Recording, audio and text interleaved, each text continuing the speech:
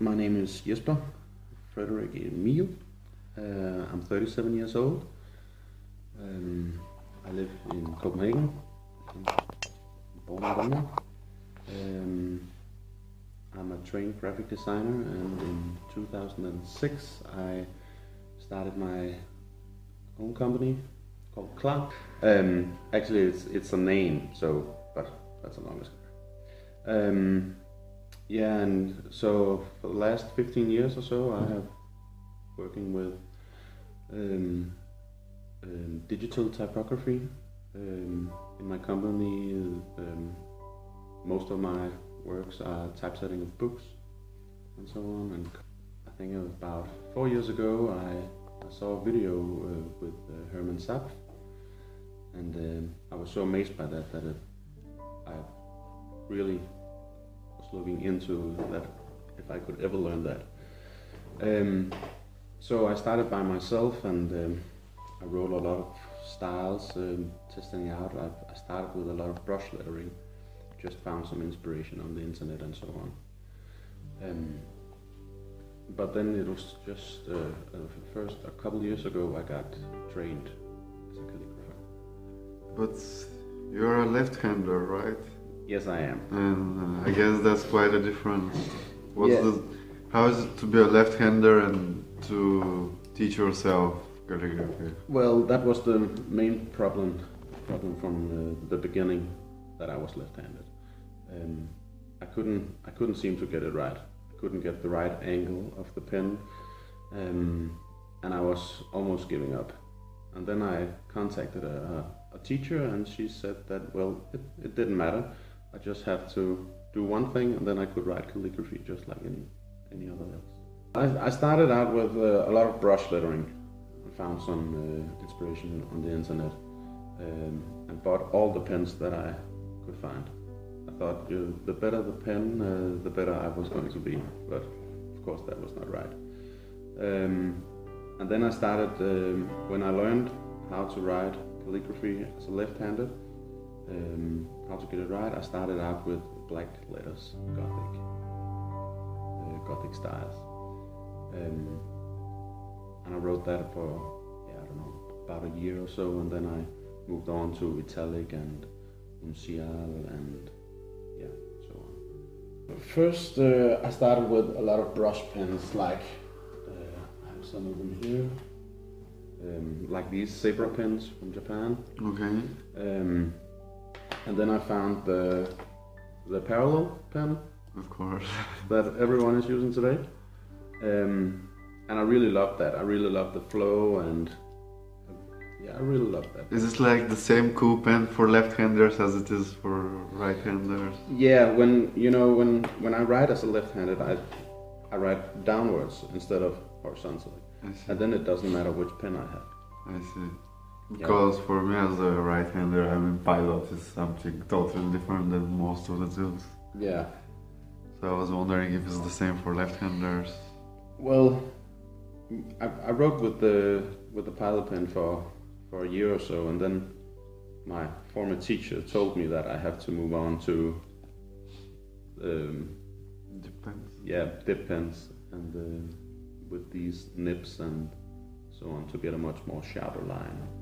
So ever since that, I've been using dip pens. So what exactly made you search for a teacher, and how did you find her? Well, what was she teaching you? She was teaching me, first of all, she was teaching me how to write calligraphy as a left-handed. And that was just, turn the paper 90 degrees and write downwards, and then I could have the right angle. And then she, I think for about 5 or 6 times, she taught me just the basic shapes of calligraphy, or what the pen could do. How to get the thin line, the thick line, and the medium line, and so on. And I had to do like hundreds of sheets of paper, just with patterns on it that learned me how to control the pen.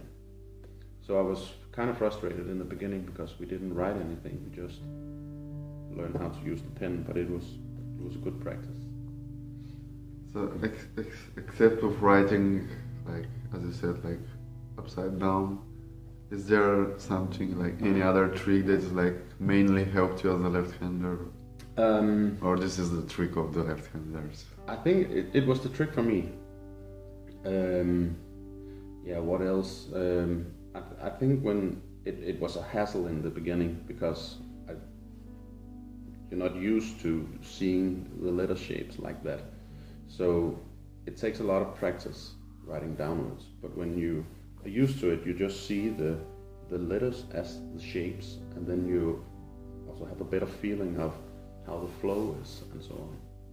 But I write downwards and I use some guide sheets like this. Okay.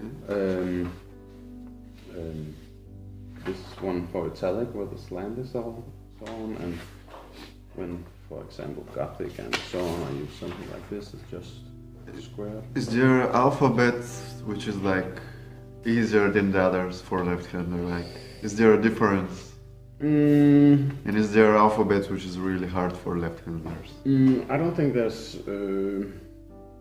I don't think it matters if you're left-handed or in the alphabets. I think the easiest one is the black letters, the Gothic style, because it has a very horizontal and vertical lines at the beginning, at least, and when you move on to fracture and so on, it will be more curvy and so on. But yeah, but when I started, my teacher said that the mother of all script was italic, and that was what we were aiming for. And when I got to italic, when I wrote Uncial and Gothic style a long time, when we got to italic, it was really pretty easy for me, and not easy, but it really had the flow in it. I really like to write italic. I see. So, but I don't know if it was. She was very strict about that. First, you learn Gothic style, and then Uncial, and then italic. So, yeah, I don't know. I think italic is pretty hard to start with. Yeah. Huh. No, that's funny because. What do you think? It's funny because the alphabets you said is like the alphabets which like. When I was starting and I was on internet asking Theos one, I was very much like beginner. I was like, dude, which are the best alphabet I should learn? And he gave me exactly the same alphabets. The same alphabets? Yes, okay. Gothic, Italic, and Uncial. Yeah. Well, these are the ones. I see. That's pretty cool. So are you mostly working with dip pens by today? Yeah. I practice with dip pens. I want to be better with them. I'm still a beginner, if you would say that. I only written calligraphy in full time for about 2-3 years. I wanted to achieve more with the dip pens, but I'm really fascinated by ruling pens. So I write a lot with ruling pen as well, and folded pens and so on, like these types. So these are my main tools: the ruling pen, the folded pen, and the dip pens. Actually, right now I only use brows. I have tried some else Mitchell and so on, but they're also nice. But brows right now is my favorite. I would really like to minimize the problem that it is being a left-handed. It is hard in the beginning because you have to learn either to move your hand in the right position, but that's very hard because then you have to write like this. But when you achieve that you could write just downwards, I think there's not more to it than there is. No, I'm asking because I'm being asked a lot by left-handers on calligraphy masters, and they're like with all kinds of questions. So I'm just trying to, of course, to find out something, you know, because yeah, but. Overall advice would be to write downwards, and it takes a lot of time to get used to it, but when you get used to it, write downwards, you will have the same feel as a right-hander. The only thing that there is a problem, that is that you don't see the word you're writing as a right-hander. I write downwards, so I will see it like this, and the right-hander will see it like that, and maybe the right-handed more from the beginning can see how the flow of the letters and the layout should be, where I have to visualize it before and in the beginning hope for the best. But when you get used to it, you know how far between the words, how far between the letters and so on, it will flow just as if you were right-handed. The way I learned it, I learned it just the way right-handed does it, you know. So it's I build up the letters exactly the same way. Okay, that's funny. Yeah, I know there's a lot of. I think there's many ways to do it. I think there's many left-handers who build them. Some even write from the back, write the last letter first and then go backwards. But again, if you write downwards, the pen is in the exact same position as a right-handed, and then the letters is built up. A couple of years ago, I bought what is called Dennis Brown, I think, from Ireland. I think he's from. Yes. If I'm not mistaken, I bought his. It was not a book, but DVDs. Yes. And I studied them, and then I bought John Stevens. Okay. John Stevens' book, Scribe. Yes. I really recommend that one. So, out of those books, which will be your favorite book? Right now, I must say it's Scribe by John Stevens. Scribe. Yeah, it is filled with examples. It's so good to look at. So, let's ask you like this. How many hours did you spend before on practicing, and how many hours do you spend now on practicing? Before it was, I don't know, for the last year I think it was like, between 2 and 5 hours every day. Okay. Yeah, I write a lot. And now it's down to between 1 and 3 hours a day, and some days not at all. But it's okay. But you think there is difference, like when you practice more and when you practice less? Yes, definitely. I think that's the good thing about, you know, practicing not each time, but you know, in a period of time, I can really see the progress of my own work. You know, 6 months ago, I can see the work that I did back then is. That's what I wanted to ask you. Do you keep like your sketchbooks? Do you keep stuff you practiced from a long time ago? Yeah, I do that. Yeah. I try to, you know, when I write so much, I have piles of paper. So I try to be hard and throw away the worst and keep the best. And then I date them so I can go back. 2 years ago, I could do this. Huh? And sometimes I will copy my own work. Yeah, I know what you mean. Yeah, you know. To see how much you've improved. Yeah, write the same text, the same layout, and then have those two pieces together, and it's like sometimes it's really obvious that you become better. Yeah, that's a good one. And I think that's a good practice. Yeah, because I do the same. Like, but I also keep my bad pieces because I don't know. Sometimes I just look through stuff and I get inspired by stuff which I don't like. I'm like, hey, there's some good ideas here. You know? Exactly. This one is actually, all of this is actually old work. This is something of the very first ones. You see, this is how I learned how to write italic. I was not allowed to make the round curves. It should be very hard, so I could get a feel for each letter. You can see it's very itchy. This is some ruling pen. Those are from our first works? Yeah, I think this was from, I don't know, maybe a half year in when I was taking classes. I love this work, dude. It's really like nice. Here's some of my practice sheets. Okay. When I started to learn italic. It was like FJ, FJ, FJ, FJ, FJ, and all very itchy FJ. I was not allowed, by my teacher, not allowed to make the round because I have to have this feel for the lettering, for the letter before I make it round. I see. And I have, yeah, you'll see all of this as well. A lot of practice sheets. Nice. Just to know how to. Yeah, here's some different styles.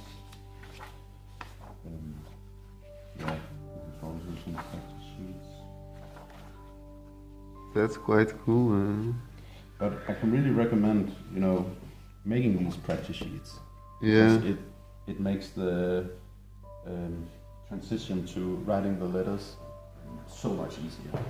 I see. When you get the feel for the letters. Well, the first one is, I don't know if it's easy, it's just 3, but John Stephen is my all-time hero.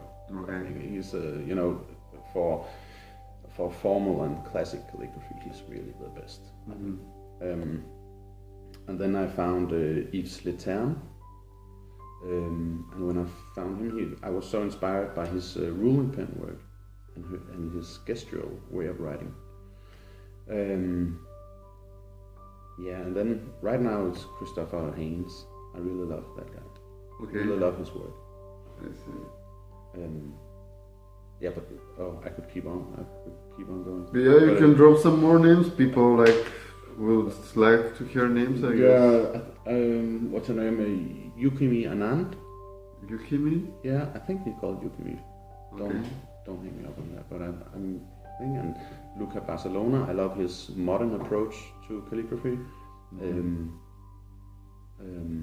Dennis Brown as well. Yeah, and I said I couldn't many, but now I can't get any more names. I enjoy writing calligraphy, even at my current level. But when I see some of the masters and see their work, my goal is to write like them. Is to, write a Roman capital like John Stephen or Christopher Haynes. That would be my goal. And in the future as well, I would like to maybe make some more gestural calligraphy and maybe make some prints of them and try to sell them. But I don't want to do that yet. I want to be better. But basically you're doing it for the art and because you love it. Yeah, and it is so close to my work as a graphic designer. And right now I'm beginning to use it in my work, on covers and in books and so on. So right now I'm just trying to get better, and I can see I can use it more and more in my work. And yeah. Which is your favorite letter, and which is the letter you like the least, or you have the most difficult times with? Oh, that changes a lot. In the beginning, I hated the S. And that also depends which alphabet we're talking about, or which script. Okay. But if you talk italic, S and V was my hate letters. Right now, it is F in italic. Okay. I can't seem to. Well, I can make a proper F, but not a good F. So yeah. And which are your favorite letters then? My favorite letter? Well, I think it's A and B. A and B? Maybe it's because they are the first ones and I wrote them a million times. So I'm pretty confident in my A and B. I see. Yeah. What inks do you use, or what do you work with when you write? I write in gouache. Gouache? Yeah. Which one? That depends. Not that depends. That varies a lot. Smith and Wesson. Yes, for practice, I buy the cheapest ones. They work. Of course. Yeah. So yeah, I can't remember the name of the ones I use right now. But. What would you say or recommend to all the people which are like discovering the art now, and they're like they want to start but they don't know what to do. Like for all the beginners and people which are just starting, what would you tell to them and Well, give advice or whatever? yeah.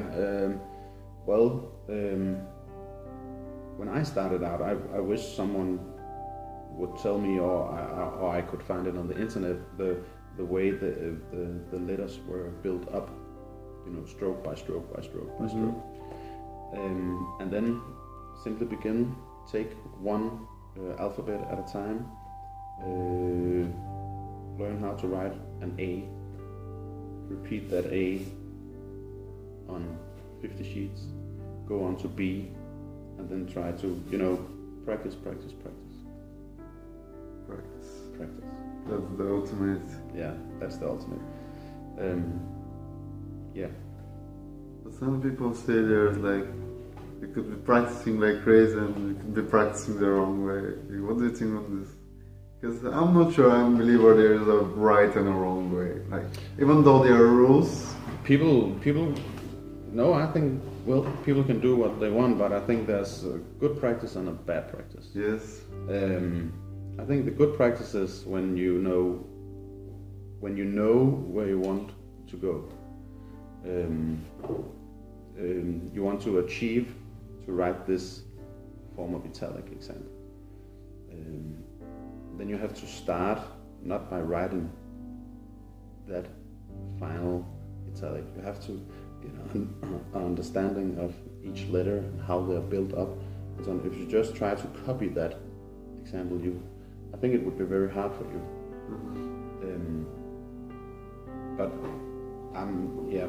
But I'm not saying that anyone who does it that way is wrong. I just say it was very much easier for me to learn it that way. You know, each letter at a time, get a feeling, get an understanding of how each letter built up and so on. But yeah, everyone different styles. Well, I think I'm fine with my questions, mate. If you want to say something which I didn't ask you, or say something to someone, just... Well, I want to say thank you for you. Thank you for doing so much amazing work for calligraphy. It's really good. Thanks, I think more should write calligraphy.